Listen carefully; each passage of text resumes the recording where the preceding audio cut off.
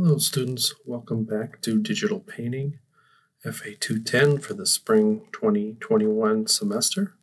We're going to look at Exercise 3, Brush Control, also known as the Doodads, and we'll go ahead and start off with the black and white demonstration.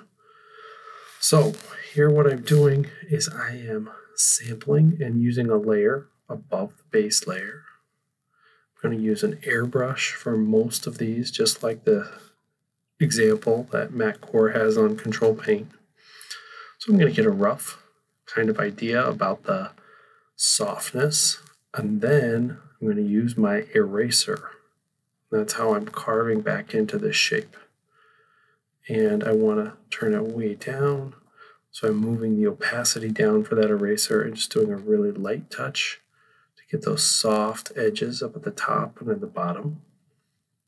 And then I'm going to go back and maybe clean up those sides so that it looks a little bit more like the original example.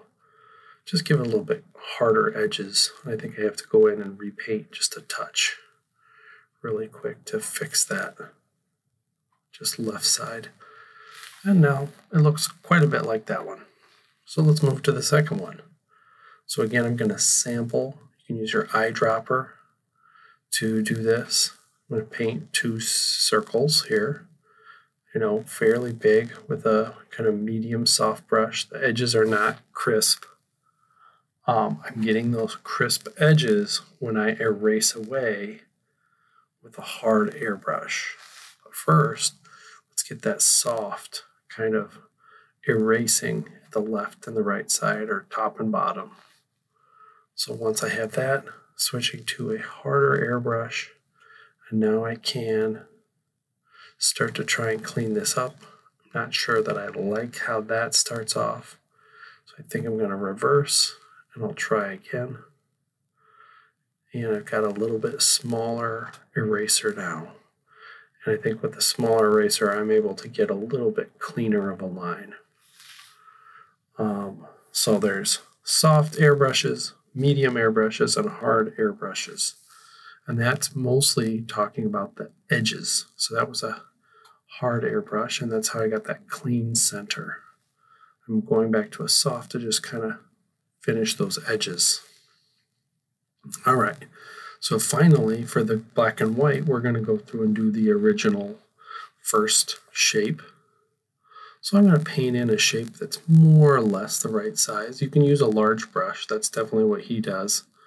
But either way, when you get down to working on this, you're going to clean up those edges with a hard eraser. So I'm doing that again, kind of looking at the edges, the angles of the original.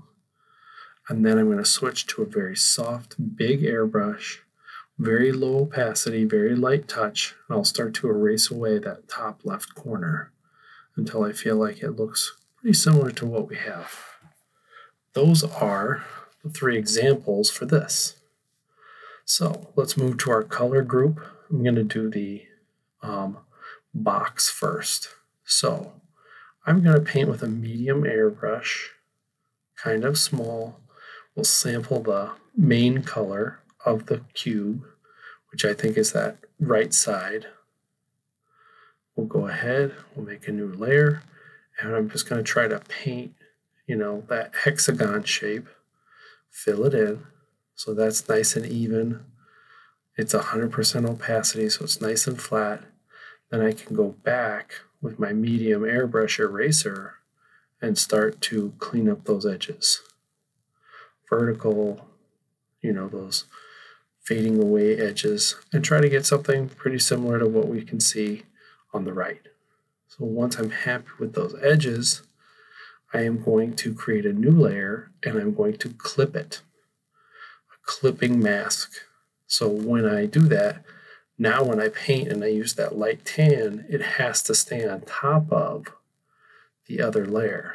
And then I'm going to merge those together.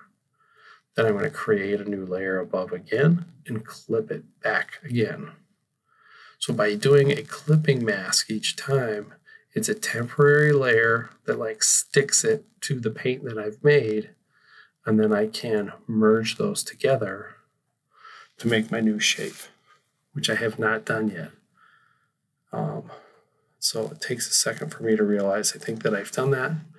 We'll go through, we'll do another one. Here we go. Pinch those two together. There you go. Now it's just one shape. Now I'm going to paint the light green first, the base. Then I'm going to start with the middle kind of medium green, and I'm going to use kind of like a medium brush, I think. Yep, medium airbrush. I'll try to fill that in for the most part. I don't think I'm quite happy with that, but close, and then we'll go to the darker spot in the middle. You know, this maybe looks like a frog's egg or like an eyeball, green eyeball. But I'm doing a little bit of blurring now.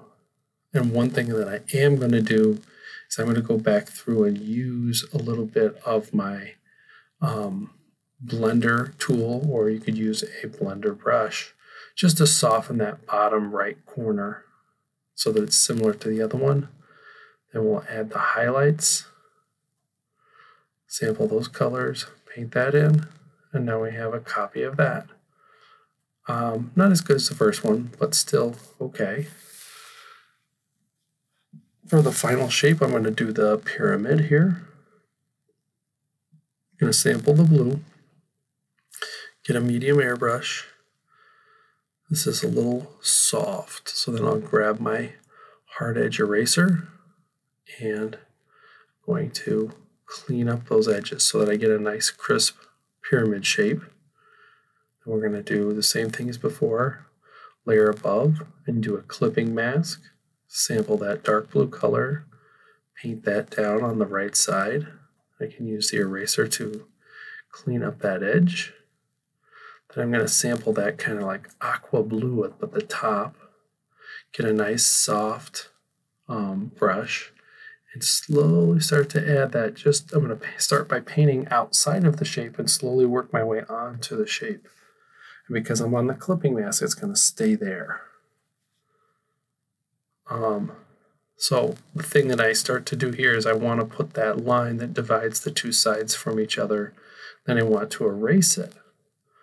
But because it's still on the same layer, I have to undo that, merge the layers, then I go back to layer 6, make a new clipping mask, draw the white line, and then I can start to erase the top edge and the bottom edge of that line so that it kind of matches what we have. Well, that's it. See you next time.